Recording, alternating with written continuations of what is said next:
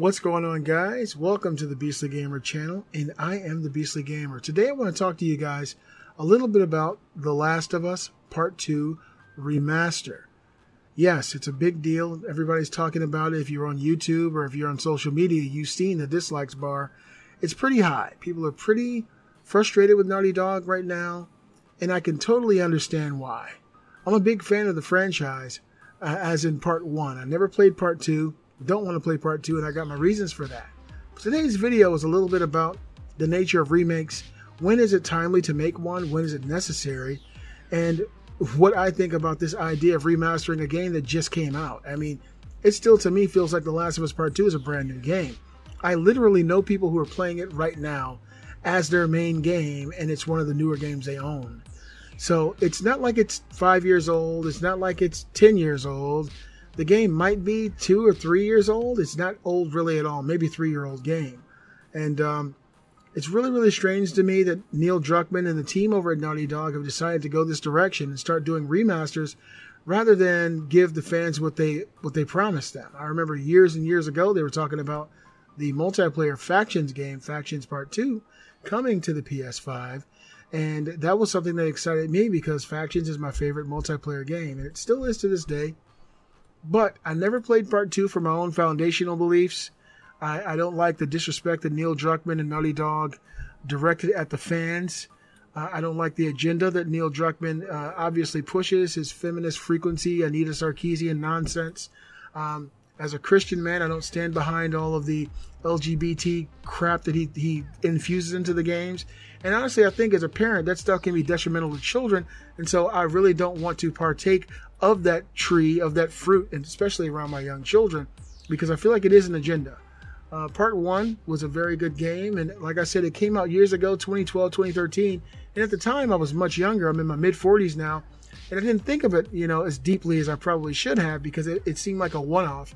Maybe it was just a great story, but this guy obviously had an agenda. And so by the time Part 2 came out, we learned the revelations of what he planned on doing to the main protagonist, how he wanted to disrespect the fans that made the game the masterpiece that it was, because it wouldn't have been a masterpiece unless people bought it. And so we all bought Part 1, made it a huge success, and then he turns around and basically flips off all the fans and brutally has the main protagonist murdered while infusing all this LGBT nonsense into the game. I'm just not a fan. Needless to say, there have been some incredible remakes and remasters in the past few years, in the last decade. Shadow of the Colossus is one of them. Capcom has really knocked it out of the park with some of their games. They remade Mafia, Resident Evil 4. I'm on my 9th playthrough of that game right now because I'm a huge fan of Resident Evil 4. Part 2 was incredible. 3 was okay. They're remaking 5. They did some God of War remasters years ago. Sometimes it's really necessary. They remastered Spyro the Dragon, Crash Bandicoot. These games, I think, are timely and they make sense. If there's a game that's come out a long time ago and it doesn't translate well to modern consoles or modern controls, then I think sometimes it's good to do a remaster so a new generation can really experience that game with added features, bonuses, graphical perks, and things like that. With that said, The Last of Us Part 2, it doesn't really seem to have any of that, and it kind of feels like a cash grab. I know it's not going to be a full-price game if you already own it. And I'll never own it. I'm just letting you guys know now. It's my principle. I'm never going to buy the game. Some people talk a big game when they say they're going to vote with their wallets. I actually do, man. I vote with my wallet. If there's something I don't stand behind, I don't support, and I don't agree with, I'm not going to funnel you my hard-earned dollars to support your agenda. I just can't do it. But this game feels more like a cash grab to me. It feels like instead of hiring the team that you told the fans you were going to hire to put out new projects, you are just regurgitating. I mean, The Last of Us Part 2 was already a PS5 game. Of course, it was cross-console with PS4, but there was many graphical flourishes and upgrades the PS5 got. Now it looks like we're just getting, or you guys are going to get, new costumes. Who cares about new costumes? You're going to get a horde mode, right? And maybe a few graphical flourishes. Now, the only thing that could ever have made me buy this game is if Neil Druckmann had a little humility and realized what he did to his fans. But he doesn't. If he'd done that and said, hey, look, we're going to add a different ending where Joel stays in the game and we're not going to have this chick, play mini golf with his head, and we're going to change the game, change the paradigm, and have like an alternate reality where if you like the original game, that storyline can go on in the next version. If you like this version of the game, we can make another part 3 that goes along with this. Something like that for the fans. I think that would have been a good move. It's funny to me, though, when you think about the ethos of the environment we're in today, especially here in the West. We're starting to see, we saw this woke agenda, and Neil Druckmann's a big fan of the woke agenda. He's a fan of Anita Sarkeesian. He glorified her. He doesn't like having attractive women in his video games. And he's a woke character. And a lot of America the last 5 or 6 years has gone woke, and we've seen what's happened to companies that have gone woke. Look at the Marvels. It's the biggest disaster for Disney. Look what happened to the Star Wars franchise. Look what this movie Wish just came out about communism, about everybody gets a trophy. People are tired of these people preaching at us and telling us what we should be, doing in our own homes with our own families, and people are starting to vote with their wallets. And I'm going to vote with my wallet once again and not support this game. Now, I do, there is a caveat. I did get part 1, but I already had part 1. It's still one of my favorite games. I got my poster on the wall over there. I love part 1. So I already knew what I was in store for. I knew it wouldn't get much crazier than it already had been. And luckily for me, I was right. The game was fun. It was right, exactly what I expected.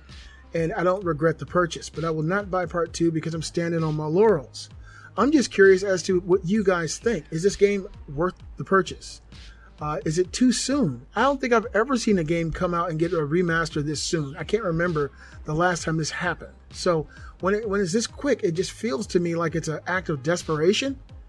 Maybe the internals at Naughty Dog are showing that people are dissatisfied with the decisions that Neil Druckmann has made, his executive decisions, and pushing the company in one particular direction. And so maybe with those analytics, he's decided maybe to push this out and try to get a little bit extra revenue in so it doesn't look quite as bad. Who knows? But I won't be buying it. And I'm happy and proud about that. I want to know what you guys think. And trust me, I know a lot of people will tell me, and many of you guys might too, that The Last of Us Part 2 is an incredible game. My older brother, he called me and said, man, you gotta play it. I said, well, no, I'm not going to play it. And he gave me every reason why I should play it. I said, I understand that you like the game, but we're individuals, and people are allowed to, have their own, boundaries and things. And they're allowed to have their own likes and dislikes. And this is something I'm not going to support. My son, came back from college, and he told me, he said, Dad, I know how you feel, and I didn't like it at first either, but it's a great game. And so I was happy for him. I'm happy he had his experience. But for me, I take great pride in not playing the game and saying that, I stand on my laurels. I want to know what you guys think in the comments below. Let me know. Is this game something you're going to be looking for? I mean, on YouTube, it has twice as many dislikes as it has likes. I know a lot of people love Naughty Dog. They love the franchise, but it has a lot of dislikes. People are very, very dissatisfied with it. Some of the comments are hilarious. People saying, I'm paraphrasing, oh, I'm so happy this game got remastered. I remember being on the boat as the Titanic went down, playing it on, the Game Boy Zero, and the graphics are so terrible, and I'm so happy they're finally remastering the game. But, comments like that I think are really, really funny, and people are kind of, hitting the nail on the head to let Naughty Dog know this isn't all right. This isn't okay. Create some new stuff. Get back to making Uncharted. Get back to making some of the franchises that people loved for years coming from Naughty Dog, and stop with all the remasters, and especially remasters that don't really need to be remastered. Let me know what you guys think below. Be sure to comment and leave a thumbs up. I forgot even what to say. It's been so damn long since I made a video, but leave a thumbs up to let me know you guys are here. I'm the Beastly Gamer, and I'll see you guys next time.